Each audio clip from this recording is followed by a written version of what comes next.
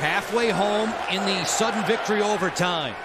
Calgary building momentum. It's Gaudreau. Front door deflection. Stop. And at the line, it's in.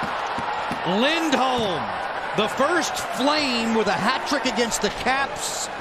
Locker, get this, since Tom Lysiak in 1978. Broke it down going wide. Watch him drive the net past Ovechkin.